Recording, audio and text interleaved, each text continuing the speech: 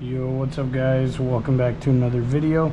In today's video we're going to be talking about the Hogue EX-A05, I believe it's called. It's a automatic knife, as you can see. Got the titanium bead on it. CPM 154 blade steel. It's an automatic knife, obviously, which means you push the button and it opens like that. Another example of an automatic would be like this Microtech.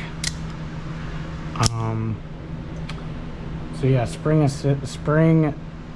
I don't know, it wouldn't be spring assisted, I guess. Spring assisted would be something like the Kershaw Leak, where it's assisted but not, you don't need the spring to open it, if that makes sense. This Hogue, I will not be able to open it without the spring being activated like this. So, but anyway, it's got a quick action. It's pretty snappy. It if you hold it with two fingers, you can see it like kicks in my hand. It's got basically recoil in a knife, which is sick. But yeah, it's super sharp and comes in at, I think, like $215 or something like that. It's got this little lock right here. You flip it up and then you push the button and nothing will happen. You can push this button for 20 years straight and it probably will never open unless you put this down and boom, it opens. So it's a really nice knife. It's pretty big. So like if you compare it to like, what's a common knife? Like the Paramilitary 2.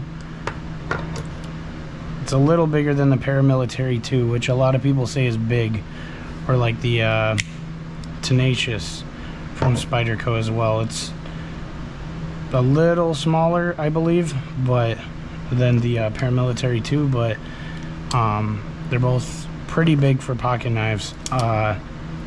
So this thing's pretty meaty. It's pretty wide.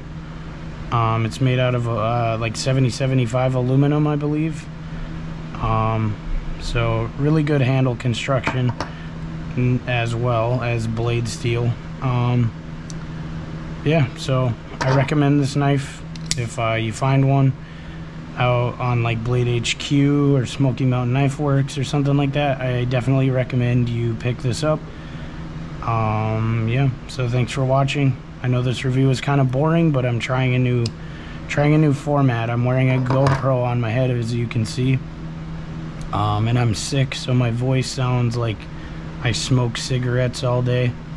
So yeah, if you like this video format or whatever you'd call it, let me know in the comments. If you never want me to make another video with the GoPro on my head, let me know. Anyway, thank you for watching. Have a nice day.